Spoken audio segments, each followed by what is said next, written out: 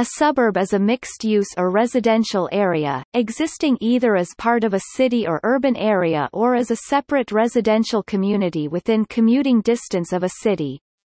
In most English-speaking countries, suburban areas are defined in contrast to central or inner-city areas, but in Australian English and South African English, suburb has become largely synonymous with what is called a neighbourhood in other countries, and the term extends to inner-city areas.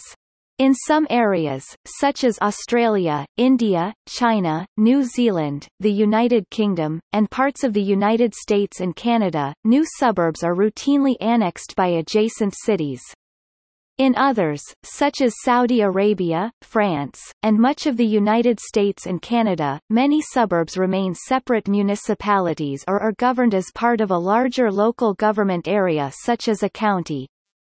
In the United States, beyond the suburbs are exurbs, or exurban areas, with less density but linked to the metropolitan area economically and by commuters. Suburbs first emerged on a large scale in the 19th and 20th centuries as a result of improved rail and road transport, which led to an increase in commuting.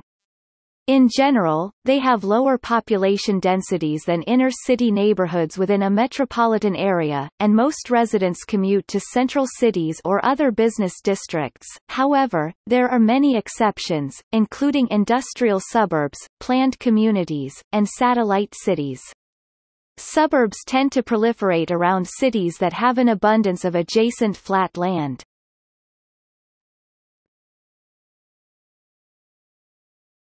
Topic: Etymology and usage. The English word is derived from the Old French suburb, which is in turn derived from the Latin suburbium, formed from sub, meaning under or below, and urbs, city. The first recorded usage of the term in English, was made by John Wycliffe in 1380, where the form subarbus was used, according to the Oxford English Dictionary. Australia and New Zealand. In Australia and New Zealand, suburbs in the wider sense noted in the lead paragraph have become formalised as geographic subdivisions of a city and are used by postal services in addressing. In rural areas in both countries, their equivalents are called localities. See suburbs and localities. The terms inner suburb and outer suburb are used to differentiate between the higher density areas in proximity to the city centre, which would not be referred to as suburbs in most other countries, and the lower density suburbs on the outskirts of the urban area. The term middle suburbs is also used. Inner suburbs, such as Te Arrow in Wellington, Eden Terrace in Auckland, Prahran in Melbourne and Ultimo in Sydney, are usually characterised by higher density apartment housing and greater integration between commercial and residential areas. In New Zealand, most suburbs are not legally defined, which can lead to confusion as to where they may begin and end.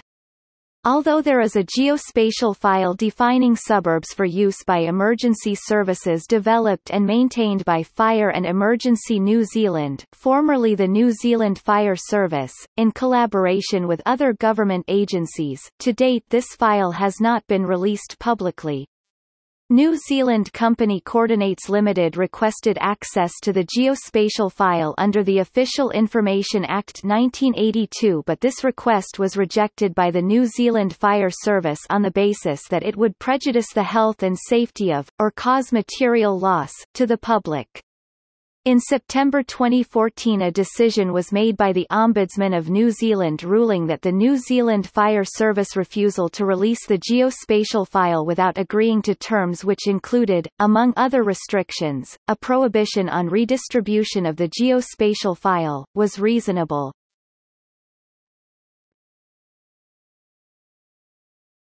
Topic: Britain and Ireland.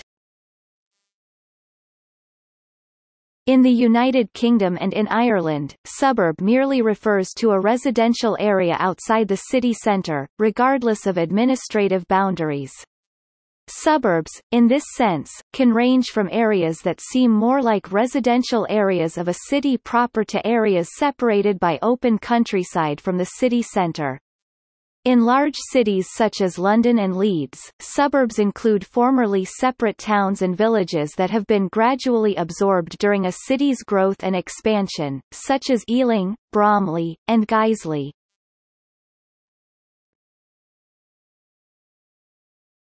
Topic: North America. In the United States and Canada, suburb can refer either to an outlying residential area of a city or town or to a separate municipality or unincorporated area outside a town or city.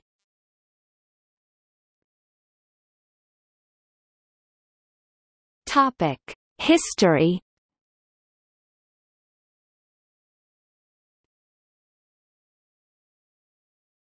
Topic: Early history. The earliest appearance of suburbs coincided with the spread of the first urban settlements. Large walled towns tended to be the focus around which smaller villages grew up in a symbiotic relationship with the market town. The word suburbani was first employed by the Roman statesman Cicero in reference to the large villas and estates built by the wealthy patricians of Rome on the city's outskirts.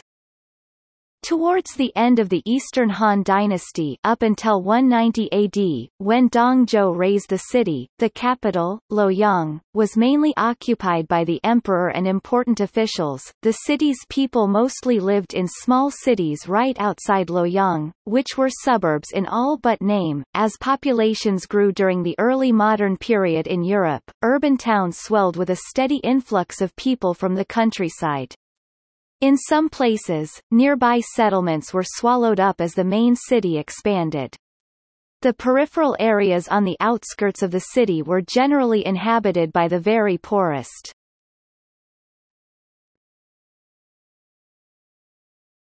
Topic: Origins of the modern suburb. Due to the rapid migration of the rural poor to the industrializing cities of England in the late 18th century, a trend in the opposite direction began to develop, that is, newly rich members of the middle classes began to purchase estates and villas on the outskirts of London. This trend accelerated through the 19th century, especially in cities like London and Manchester that were growing rapidly, and the first suburban districts sprung up around the city centres to accommodate those who wanted to escape the squalid conditions of the industrial towns. Toward the end of the century, with the development of public transit systems such as the underground railways, trams and buses, it became possible for the majority of the city's population to reside outside the city and to commute into the centre for work. By the mid-19th century, the first major suburban areas were springing up around London as the city, then the largest in the world, became more overcrowded and unsanitary. A major catalyst for suburban growth was the opening of the Metropolitan Railway in the 1860s. The line joined the capital's financial heart in the city to what were to become the suburbs of Middlesex. Harrow was reached in 1880. Unlike other railway companies, which were required to dispose of surplus land, the Met was allowed to retain such land that it believed was necessary for future railway use. Initially, the surplus land was managed by the Land Committee, and, from the 1880s, the land was developed and sold to domestic buyers in places like Willesden Park Estate, Cecil Park, near Pinner and at Wembley Park. In 1912, it was suggested that a specially formed company should take over from the Surplus Lands Committee and develop suburban estates near the railway. However, World War I delayed these plans and it was only in 1919, with the expectation of a post-war housing boom, that Metropolitan Railway Country Estates Limited (MRCE) was formed. MRCE went on to develop estates at Kingsbury Garden Village near Neasden, Wembley Park, Cecil Park and Grange Estate at Pinner and the Cedars Estate at Rickmansworth and create places such as Harrow Garden Village. The term, "Metro Land", was coined by the Met's marketing department in 1915 when the guide to the extension line became the Metro Land Guide, priced at 1d. This promoted the land served by the Met for the walker, visitor and later the house hunter. Published annually until 1932, the last full year of independence for the Met, the guide extolled the benefits of the good air of the Chilterns, using language such as, "Each lover of Metroland may well have his own favourite wood beech and coppice, all tremulous green loveliness in spring and russet and gold in October." The dream promoted was of a modern home in beautiful countryside with a fast railway service to central London.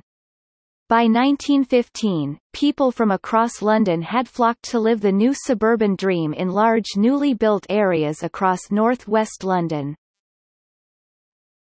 Interwar suburban expansion in England. Suburbanisation in the interwar period was heavily influenced by the Garden City movement of Ebenezer Howard and the creation of the first garden suburbs at the turn of the 20th century. The first garden suburb was developed through the efforts of social reformer Henrietta Barnett and her husband, inspired by Ebenezer Howard and the model housing development movement, then exemplified by Letchworth Garden City, as well as the desire to protect part of Hampstead Heath from development. They established trusts in 1904 which bought 243 acres of land along the newly opened Northern Line extension to Golders Green and created the Hampstead Garden Suburb. The suburb attracted the talents of architects including Raymond Unwin and Sir Edwin Lutyens, and it ultimately grew to encompass over 800 acres. During the First World War, the Tudor-Walters Committee was commissioned to make recommendations for the post-war reconstruction and housebuilding. In part, this was a response to the shocking lack of fitness amongst many recruits during World War I, attributed to poor living conditions, a belief summed up in a housing poster of the period: "You cannot expect to get an A1 population out of C3 homes," referring to military fitness classifications of the period. The committee's report of 1917 was taken up by the government, which passed the Housing, Town Planning, N.C. Act 1919, also known as the Addison Act after Dr. Christopher Addison, the then Minister for Housing. The Act allowed for the building of large new housing estates in the suburbs after the First World War, and marked the start of a long 20th-century tradition of state-owned housing, which would later evolve into council estates. The report also legislated on the required, minimum standards necessary for further suburban construction. This included regulation on the maximum housing density and their arrangement, and it even made recommendations on the ideal number of bedrooms and other rooms per house. Although the semi-detached house was first designed by the Shaws, a father and son architectural partnership, in the 19th century, it was during the suburban housing boom of the interwar period that the design first proliferated as a suburban icon, being preferred by middle-class home owners to the smaller terraced houses. The design of many of these houses, highly characteristic of the era, was heavily influenced by the Art Deco movement, taking influence from Tudor Revival, chalet style, and even ship design. Within just a decade, suburbs dramatically increased in size. Harrow Weald went from just 1,500 to over 10,000, while Pinner jumped from 3,000 to over 20,000.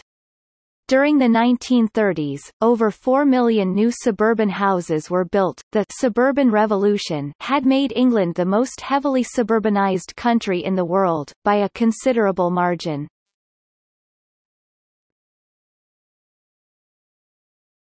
Topic: North America. Boston and New York spawned the first major suburbs. The streetcar lines in Boston and the rail lines in Manhattan made daily commutes possible.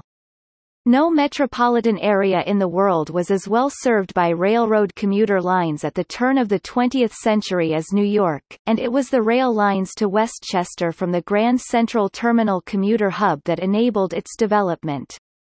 Westchester's true importance in the history of American suburbanization derives from the upper-middle-class development of villages including Scarsdale, New Rochelle and Rye, serving thousands of businessmen and executives from Manhattan.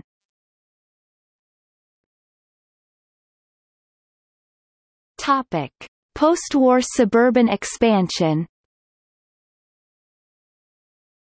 The suburban population in North America exploded during the post-World War II economic expansion. Returning veterans wishing to start a settled life moved in masses to the suburbs.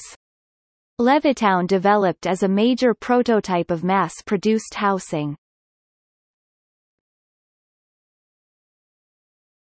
Topic: Housing. Very little housing had been built during the Great Depression and World War, except for emergency quarters near war industries. Overcrowded and inadequate apartments was the common condition. Some suburbs had developed around large cities where there was rail transportation to the jobs downtown. However, the real growth in suburbia depended on the availability of automobiles, highways, and inexpensive housing. The population had grown, and the stock of family savings had accumulated the money for down payments, automobiles and appliances. The product was a great housing boom. Whereas, an average of 316,000 new housing non-farm units should have been constructed 1930s through 1945, there were 1,450,000 annually from 1946 through 1955. The GI Bill guaranteed low-cost loans for veterans, with very low down payments, and low interest rates. With 16 million eligible veterans, the opportunity to buy a house was suddenly at hand. In 1947 alone, 540,000 veterans bought one. Their average price was $7,300. The construction industry kept prices low by standardization, for example standardizing sizes for kitchen cabinets, refrigerators and stoves, allowed for mass production of kitchen furnishings.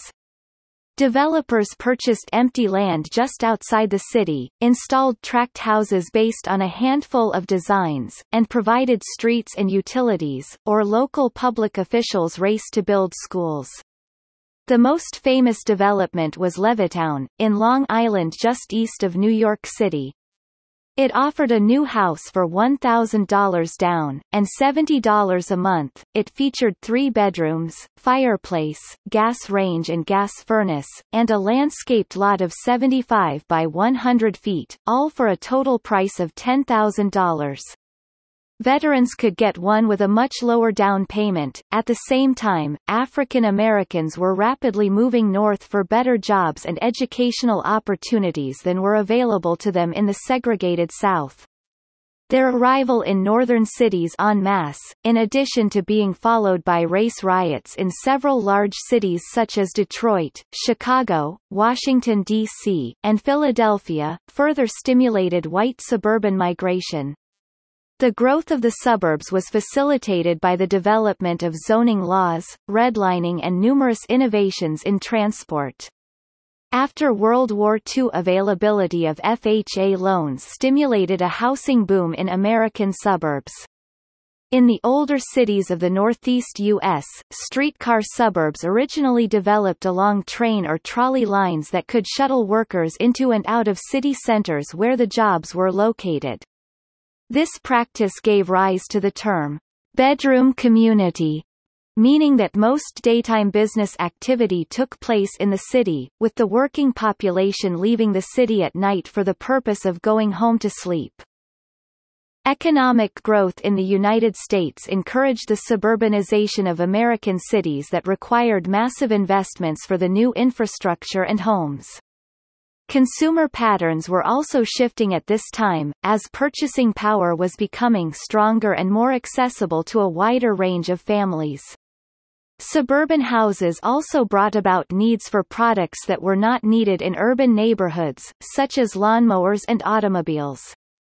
During this time commercial shopping malls were being developed near suburbs to satisfy consumers' needs and their car-dependent lifestyle. Zoning laws also contributed to the location of residential areas outside of the city center by creating wide areas or zones where only residential buildings were permitted. These suburban residences are built on larger lots of land than in the central city. For example, the lot size for a residence in Chicago is usually 125 feet, 38 meters, deep, while the width can vary from 14 feet 4.3 meters wide for a row house to 45 feet 14 meters wide for a large standalone house. In the suburbs, where standalone houses are the rule, lots may be 85 feet 26 meters wide by 115 feet 35 meters deep, as in the Chicago suburb of Naperville. Manufacturing and commercial buildings were segregated in other areas of the city. Alongside suburbanization, many companies began locating their offices and other facilities in the outer areas of the cities, which resulted in the increased density of older suburbs and the growth of lower-density suburbs even further from city centers. An alternative strategy is the deliberate design of new towns and the protection of green belts around cities. Some social reformers attempted to combine the best of both concepts in the Garden City movement. In the U.S., 1950 was the first year that more people lived in suburbs than elsewhere. In the U.S., the development of the skyscraper and the sharp inflation of downtown real estate prices also led to downtowns being more fully dedicated to businesses, thus pushing residents outside the city center.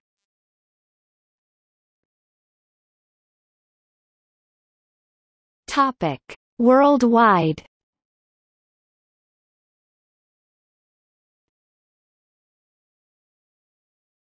Topic: United States. In the 20th century, many suburban areas, especially those not within the political boundaries of the city containing the central business area, began to see independence from the central city as an asset. In some cases, suburbanites saw self-government as a means to keep out people who could not afford the added suburban property maintenance costs not needed in city living. Federal subsidies for suburban development accelerated this process, as did the practice of redlining by banks and other lending institutions. In some cities such as Miami and San Francisco, the main city is much smaller than the surrounding suburban areas, leaving the city proper with a small portion of the metro area's population and land area. Mesa, Arizona and Virginia Beach, the two most populous suburbs in the United States, are actually more populous than many of America's largest cities, including Miami, Minneapolis, New Orleans, Cleveland, Tampa, St. Louis, Pittsburgh, Cincinnati, and others. Virginia Beach is now the largest city in its metropolitan area of Hampton Roads, having long since exceeded the population of its neighboring primary city, Norfolk. While Virginia Beach has slowly been taking on the characteristics of an urban city, it will not likely achieve the population density and urban characteristics of Norfolk. It is generally assumed that the population of Chesapeake, another Hampton Roads city, will also exceed that of Norfolk in 2018 if its current growth rate continues at its same pace. Cleveland, Ohio is typical of many American central cities. Its municipal borders have changed little since 1922, even though the Cleveland urbanized area has grown many times over. Several layers of suburban municipalities now surround cities like Boston, Cleveland, Chicago, Detroit, Los Angeles, Dallas, Denver, Houston, New York City, San Francisco, Sacramento, Atlanta, Miami, Baltimore, Milwaukee, Pittsburgh, Philadelphia, Phoenix, Roanoke, St. Louis, Salt Lake City, Las Vegas, Minneapolis, and Washington, D.C. Suburbs in the United States have a prevalence of usually detached single-family homes. They are characterized by lower densities than central cities, dominated by single-family homes on small plots of land, anywhere from 0.1 acres and up, surrounded at close quarters by very similar dwellings. Zoning patterns that separate residential and commercial development, as well as different intensities and densities of development. Daily needs are not within walking distance of most homes. A greater percentage of whites, both non-Hispanic and, in some areas, Hispanic, and lesser percentage of citizens of other ethnic groups than in urban areas. However, black suburbanization grew between 1970 and 1980 by 2.6% as a result of central city neighborhoods expanding into older neighborhoods vacated by whites. Subdivisions carved from previously rural land into multiple home developments built by a single real estate company. These subdivisions are often segregated by minute differences in home value, creating entire communities where family incomes and demographics are almost completely homogeneous. Shopping malls and strip malls behind large parking lots instead of a classic downtown shopping district.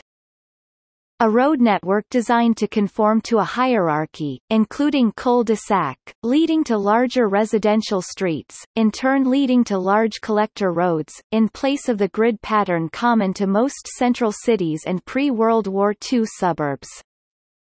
A greater percentage of one-story administrative buildings than in urban areas.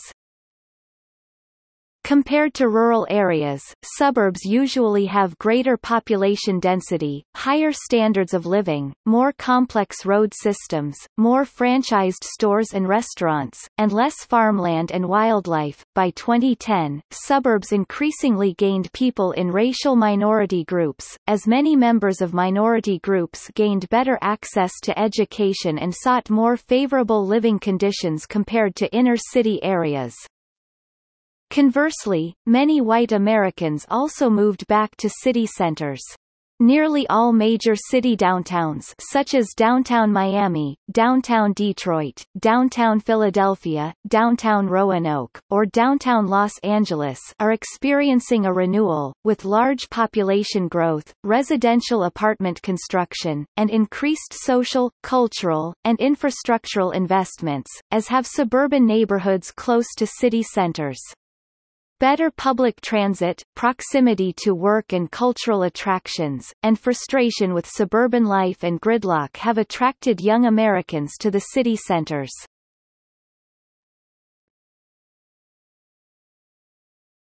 Topic: Canadian suburbs. Canada is an urbanized nation where over 80% of the population live in urban areas loosely defined, and roughly two-thirds live in one of Canada's 33 census metropolitan areas CMAs, with a population of over 100,000. However, of this metropolitan population, in 2001 nearly half lived in low-density neighborhoods, with only 1 in 5 living in a typical urban neighborhood. The percentage living in low-density neighborhoods varied from a high of nearly two-thirds of Calgary CMA residents 67% to a low of about one-third of Montreal CMA residents 34%. Often, Canadian suburbs are less automobile-centered and public transit use is encouraged but can be notably unused. Throughout Canada, there are comprehensive plans in place to curb sprawl. Population and income growth in Canadian suburbs had tended to outpace growth in core urban or rural areas, but in many areas this trend has now reversed. The suburban population increased 87% between 1981 and 2001, well ahead of urban growth. The majority of recent population growth in Canada's 3 largest metropolitan areas, Greater Toronto, Greater Montreal, and Greater Vancouver, has occurred in non-core municipalities. This trend is also beginning to take effect in Vancouver, and to a lesser extent, Montreal. In certain cities, particularly Edmonton and Calgary, suburban growth takes place within the city boundaries as opposed to in bedroom communities. This is due to annexation and large geographic footprint within the city borders.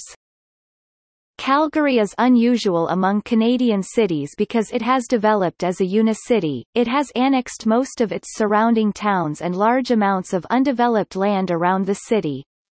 As a result, most of the communities that Calgarians refer to as suburbs are actually inside the city limits.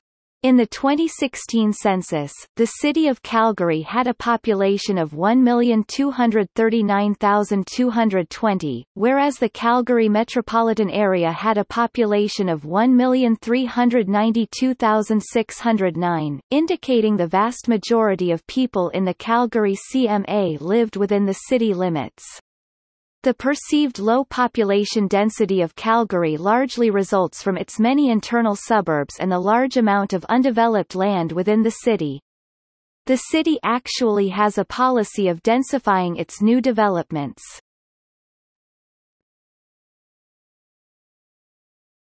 Topic: Other countries. In many parts of the developed world, suburbs can be economically distressed areas, inhabited by higher proportions of recent immigrants, with higher delinquency rates and social problems. Sometimes the notion of suburb may even refer to people in real misery, who are kept at the limit of the city borders for economic, social, and sometimes ethnic reasons.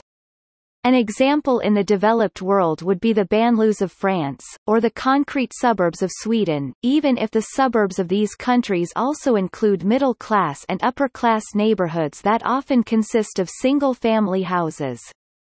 Thus some of the suburbs of most of the developed world are comparable to several inner cities of the US and Canada. The growth in the use of trains, and later automobiles and highways, increased the ease with which workers could have a job in the city while commuting in from the suburbs. In the United Kingdom, as mentioned above, railways stimulated the first mass exodus to the suburbs. The Metropolitan Railway, for example, was active in building and promoting its own housing estates in the northwest of London, consisting mostly of detached houses on large plots, which it then marketed as Metro land. The Australian and New Zealand usage came about as outer areas were quickly surrounded in fast-growing cities, but retained the appellation suburb. The term was eventually applied to the original core as well. In Australia, Sydney's urban sprawl has occurred predominantly in the western suburbs. The locality of Olympic Park was designated an official suburb in 2009. In the UK, the government is seeking to impose minimum densities on newly approved housing schemes in parts of South East England. The goal is to build sustainable communities rather than housing estates. However, commercial concerns tend to delay the opening of services until a large number of residents have occupied the new neighborhood. In Mexico, suburbs are generally similar to their United States counterparts. Houses are made in many different architectural styles which may be of European, American and international architecture and which vary in size. Suburbs can be found in Guadalajara, Mexico City, Monterrey, and most major cities.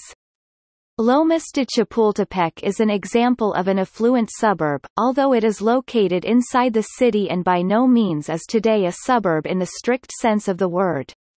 In other countries, the situation is similar to that of Mexico, with many suburbs being built, most notably in Peru and Chile, which have experienced a boom in the construction of suburbs since the late 1970s and early 80s.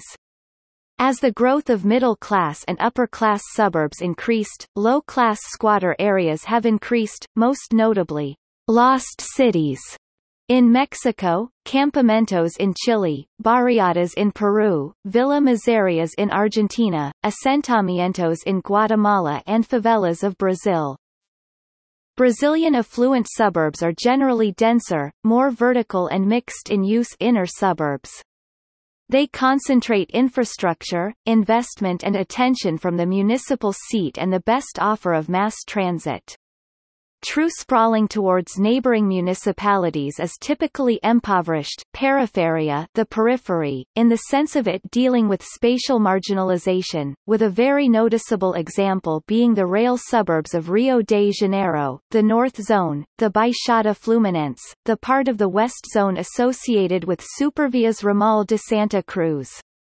These, in comparison with the inner suburbs, often prove to be remote, violent food deserts with inadequate sewer structure coverage, saturated mass transit, more precarious running water, electricity and communication services, and lack of urban planning and landscaping, while also not necessarily qualifying as actual favelas or slums. They often are former agricultural land or wild areas settled through squatting, and grew in amount particularly due to mass rural exodus during the years of the military dictatorship. This is particularly true to São Paulo, Rio de Janeiro and Brasília, which grew with migration from more distant and impoverished parts of the country and dealt with overpopulation as a result. In Africa, since the beginning of the 1990s, the development of middle-class suburbs boomed. Due to the industrialization of many African countries, particularly in cities such as Cairo, Johannesburg and Lagos, the middle class has grown. In an illustrative case of South Africa, RDP housing has been built. In much of Soweto, many houses are American in appearance, but are smaller, and often consist of a kitchen and living room, 2 or 3 bedrooms, and a bathroom. However, there are more affluent neighborhoods, more comparable to American suburbs, particularly east of the FNB Stadium. In Cape Town there is a distinct European style which is due to the European influence during the mid-1600s when the Dutch conquered the area. Houses like these are called Cape Dutch houses and can be found in the affluent suburbs of Constantia and Bishopscourt. In the illustrative case of Rome, Italy, in the 1920s and 1930s, suburbs were intentionally created ex novo in order to give lower classes a destination, in consideration of the actual and foreseen massive arrival of poor people from other areas of the country. Many critics have seen in this development pattern, which was circularly distributed in every direction, also a quick solution to a problem of public order, keeping the unwelcome poorest classes together with the criminals, in this way better controlled, comfortably remote from the elegant, official town. On the other hand, the expected huge expansion of the town soon effectively covered the distance from the central town, and now those suburbs are completely engulfed by the main territory of the town. Other newer suburbs, called exurbs, were created at a further distance from them. In Russia, the term suburb refers to high-rise residential apartments which usually consist of 2 bedrooms, 1 bathroom, a kitchen and a living room. These suburbs, however, are usually not in poor neighborhoods, unlike the banlieues. In China, the term suburb is new, although suburbs are already being constructed rapidly. Chinese suburbs mostly consist of rows upon rows of apartment blocks and condos that end abruptly into the countryside. Also, new town developments are extremely common. Single-family suburban homes tend to be similar to their Western equivalents, although primarily outside Beijing and Shanghai, also mimic Spanish and Italian architecture. In Hong Kong, however, suburbs are mostly government-planned new towns containing numerous public housing estates. New towns such as Tin Shui Wai may gain notoriety as a slum. However, other new towns also contain private housing estates and low-density developments for the upper classes. In Japan, the construction of suburbs has boomed since the end of World War II and many cities are experiencing the urban sprawl effect. In Malaysia, suburbs are common, especially in areas surrounding the Klang Valley, which is the largest conurbation in the country. These suburbs also serve as major housing areas and commuter towns. Terraced houses, semi-detached houses and shophouses are common concepts in suburbs. In certain areas such as Klang, Subang Jaya and Petaling Jaya, suburbs form the core of these places. The latter one has been turned into a satellite city of Kuala Lumpur. Suburbs are also evident in other major conurbations in the country including Penang e.g. Pulau Tikus, Ipoh e.g. Bercham, Johor Bahru e.g. Tabrau, Kota Kinabalu e.g. Lykas, Kuching e.g. Stampen, Malacca City e.g. Batu Berendam, and Alor Setar e.g. Anak Bukit.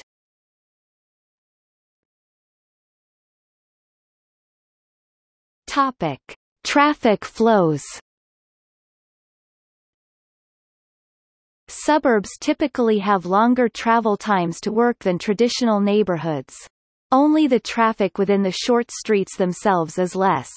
This is due to three factors: almost mandatory automobile ownership due to poor suburban bus systems, longer travel distances and the hierarchy system, which is less efficient at distributing traffic than the traditional grid of streets. In the suburban system, most trips from one component to another component requires that cars enter a collector road, no matter how short or long the distance is.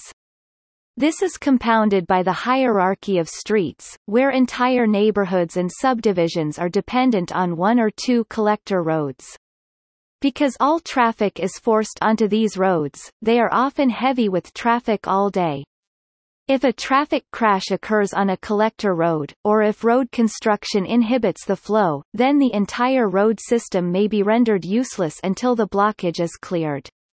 The traditional grown grid, in turn, allows for a larger number of choices and alternate routes.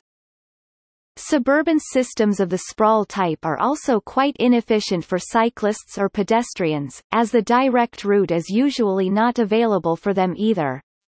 This encourages car trips even for distances as low as several hundreds of yards or meters, which may have become up to several miles or kilometers due to the road network. Improved sprawl systems, though retaining the car detours, possess cycle paths and footpaths connecting across the arms of the sprawl system, allowing a more direct route while still keeping the cars out of the residential and side streets. More commonly, central cities seek ways to tax non-residents working downtown, known as commuter taxes, as property tax bases dwindle. Taken together, these two groups of taxpayers represent a largely untapped source of potential revenue that cities may begin to target more aggressively, particularly if they're struggling. According to struggling cities, this will help bring in a substantial revenue for the city, which is a great way to tax the people who make the most use of the highways and repairs. Today more companies settle down in suburbs because of low property costs.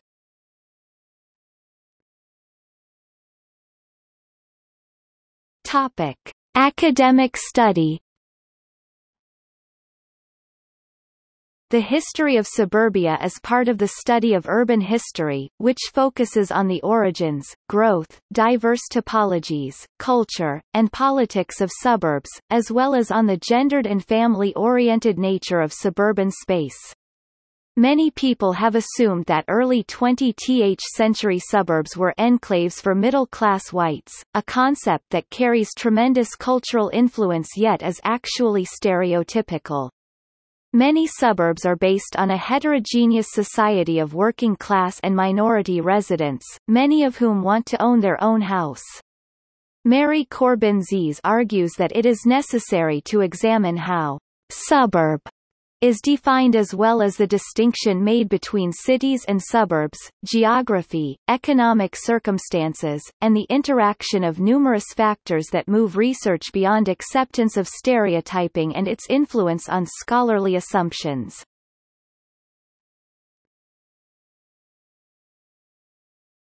Topic: In popular culture. Suburbs and suburban living have been the subject for a wide variety of films, books, television shows and songs. French songs like La Zone by Frehel 1933, Aux quatre coins de la banlieue by Damia 1936, Ma banlieue by Retta Kerr 1937, or Banlieue by Robert Lamoureux 1953, evoke the suburbs of Paris explicitly since the 1930s. Those singers give a sunny, festive, almost bucolic, image of the suburbs, yet still few urbanized. During the 50s and the 60s, French singer-songwriter Léo Ferré evokes in his songs popular and proletarian suburbs of Paris, to oppose them to the city, considered by comparison as a bourgeois and conservative place.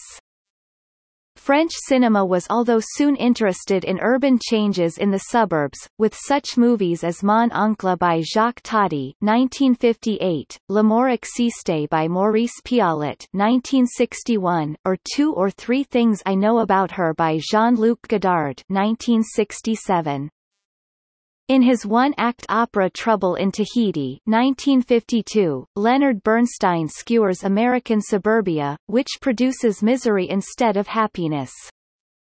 The American photojournalist Bill Owens documented the culture of suburbia in the 1970s, most notably in his book Suburbia. The 1962 song, "Little Boxes" by Malvina Reynolds lampoons the development of suburbia and its perceived bourgeois and conformist values, while the 1982 song Subdivisions by the Canadian band Rush also discusses suburbia, as does Rocking the Suburbs by Ben Folds. The 2010 album The Suburbs by the Canadian-based alternative band Arcade Fire dealt with aspects of growing up in suburbia, suggesting aimlessness, apathy and endless rushing are ingrained into the suburban culture and mentality. Suburb the Musical, was written by Robert S. Cohen and David Javerbaum. Over the Hedge is a syndicated comic strip written and drawn by Michael Fry and T. Lewis. It tells the story of a raccoon, turtle, a squirrel, and their friends who come to terms with their woodlands being taken over by suburbia, trying to survive the increasing flow of humanity and technology while becoming enticed by it at the same time. A film adaptation of Over the Hedge was produced in 2006. British television series such as The Good Life, Butterflies and The Fall and Rise of Reginald Perrin have depicted suburbia as well-manicured but relentlessly boring, and its residents as either overly conforming or prone to going stir-crazy. In contrast, U.S. shows, such as Knots Landing, Desperate Housewives and Weeds, portray the suburbs as concealing darker secrets behind a facade of perfectly manicured lawns, friendly people, and beautifully kept houses. Films such as The Burbs, Disturbia and Hot Fuzz, have brought this theme to the cinema. This trope was also used in the episode of The X-Files, Arcadia, and on one level of the video game Psychonauts.